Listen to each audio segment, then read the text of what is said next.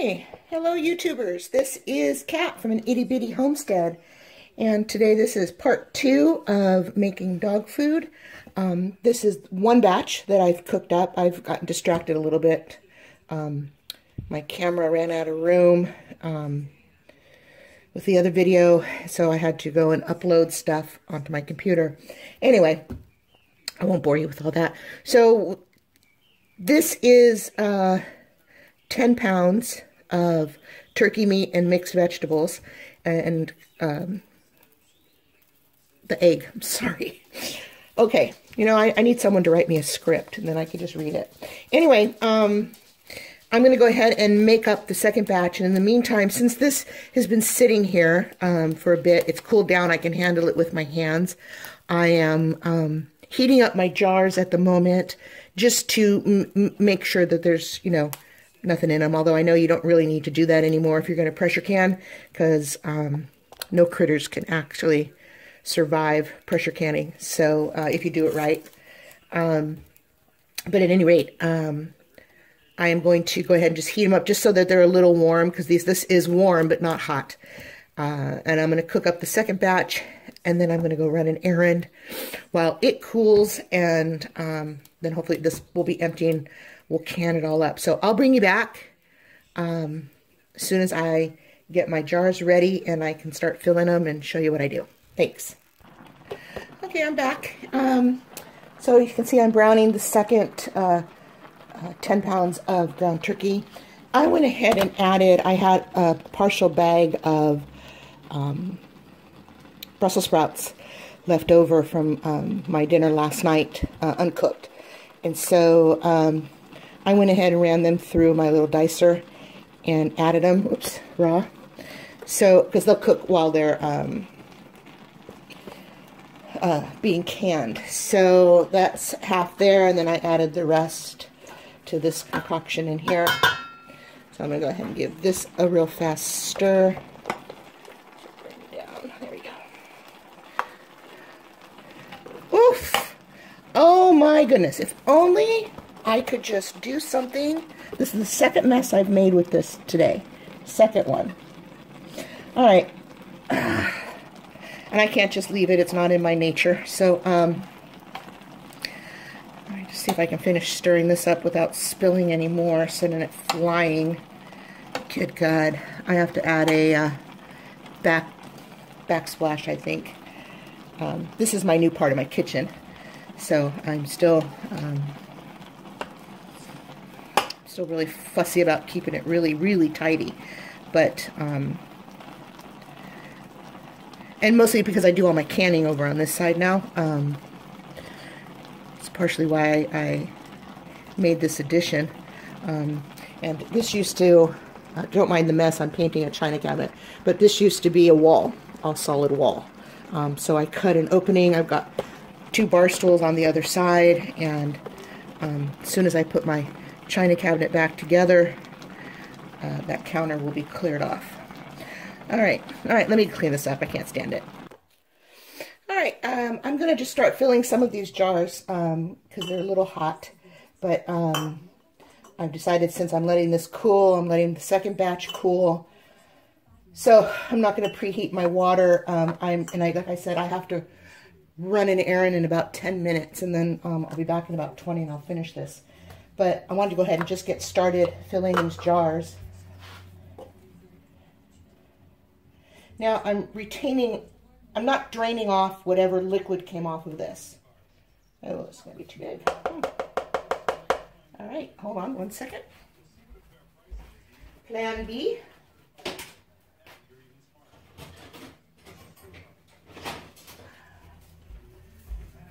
Okay. Because I'm going to try and add the broth from both of these, just combine it all together and just add it to the jars with some water, a little bit of water. I think I pretty much cooked the bejeebies out of this, so really nothing left. So I'm going to try and pack this down, just because I want to try and get as much in each jar as possible Not so packed that the center won't get cooked a little bit as well. But outside of the vegetables, pretty much everything is cooked, or at least partially cooked. Eggs are fully cooked. Turkey meat is more than halfway cooked.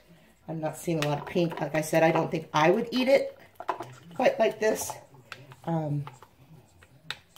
But now, and you want to keep 1 inch of headspace, which, if you're new to canning, 1 inch stops right here. Okay? So that looks pretty good.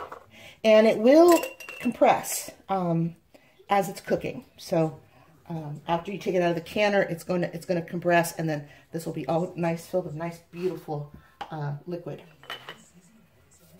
So I'm not going to put the lids on because I don't want to boil the water yet. Do that all at once. See, there's a lot of juice in here already. Yeah. You know, you want to do this, you want to try and keep your lids, and not your lids, the rims of your jars as oil-free as possible. I probably shouldn't be dropping this in there just because it'll touch the rim. And I don't really want any failures. Although if it happens, it happens. It'll just go into the fridge. Now, I usually, I try to wait the 24 hours before I take the rings off. But if I'm doing meat, in about 12 hours, I will gently test the top of the lids. And if they're not down, then I pretty much assume it's not going to seal anyway. So I will then just go ahead and throw it into the fridge.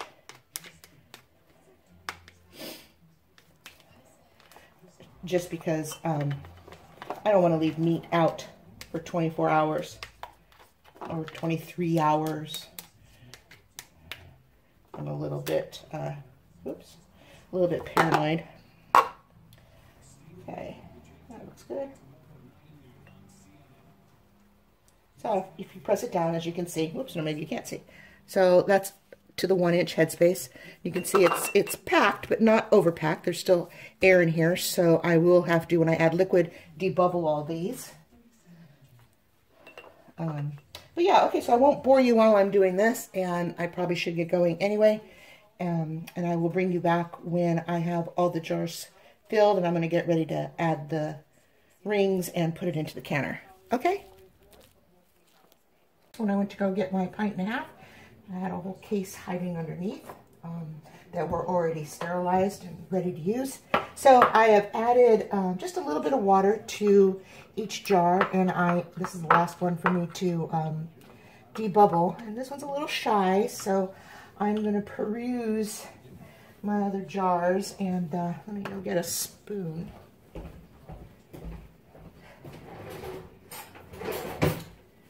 I'm going to see what I can filter from other jars just to make them more within the 1 inch of headspace that we need.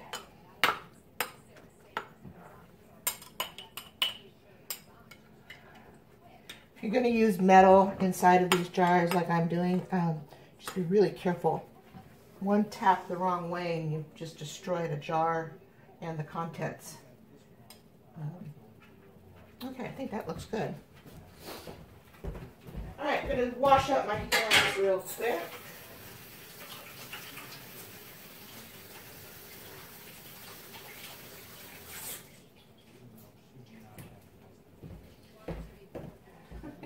Clean it up for me again? Are you cleaning up? All right, my cleanup crew is here, ready to go to work. All right, so these are all my lids. I'm not sure what you can see. I don't even know where I have you pointed. I need to point it at my cleanup crew. Okay. So these are my lids that I've put into very hot water, and they've been sitting for a while, so it's not that hot anymore. Vinegar, clean paper towel. Now I can get rid of this.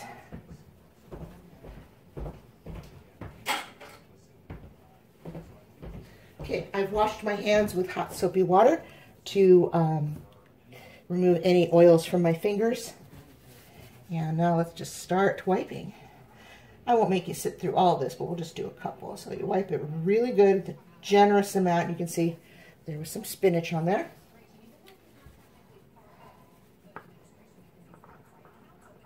Probably go through several paper towels. I also like to wipe the inside just a little bit, because when it boils up, I feel like if the lid is floating a little bit, a little speck of something will get underneath it. Okay, got a lid. Put that on. At this point, I don't touch anything. Finger tight, or if you have one of these, put that on. There we go. All right, there's one jar. Okay, let's do one more, and then I will bring you back when I'm getting ready to put these all into the canner, or after I have them in the canner.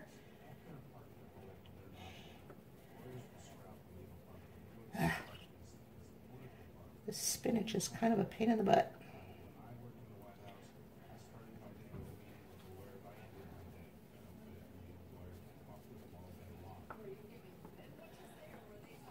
You may look at me doing this and say, oh, no, I don't actually get fails that often. I do get them, but not that often. And I think a lot of my fails come from not sealing the jar correctly with the ring, and also for me overfilling it with liquid. So, all right, I'm going to go get some extra paper towels, and I will bring you back when these are all in the canners. Okay, all the jars are in my 2 canners. I actually couldn't fit all of them, so these are just going to have to go in the fridge, because I'm not going to run another canner load. There's nothing else I'm canning at the moment, so really disappointed. But anyway, it won't go to waste. Might actually transfer one of these to a plastic bag and stick it in the freezer. Yeah, anyway, let me show you the canner. So here's my big canner. 26 quart, I don't know what it is. It's the big one, the Presto big one, and it is 2 layers full. Here is the smaller version that I just got. This was one of my Craigslist purchases, and it's full as well. Unfortunately, I can't stack them. It makes them too tall. But if I was doing 4-ounce jars, I certainly can. All right. I will see y'all in about 2 hours when I take these out and they're sitting in their beautiful canned glory on my counter.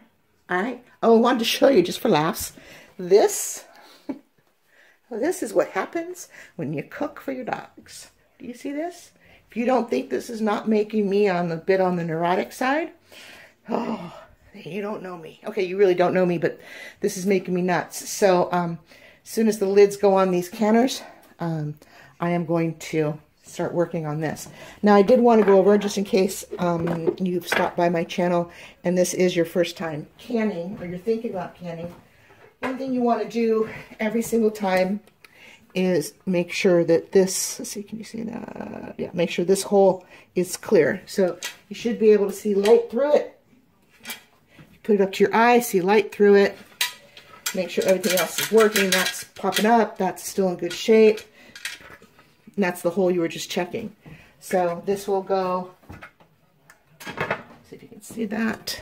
Yeah. You line up the arrows, twist it shut, and crank up the heat. Because now you want to bring this to a boil, to bring it up to steam. So my pressure is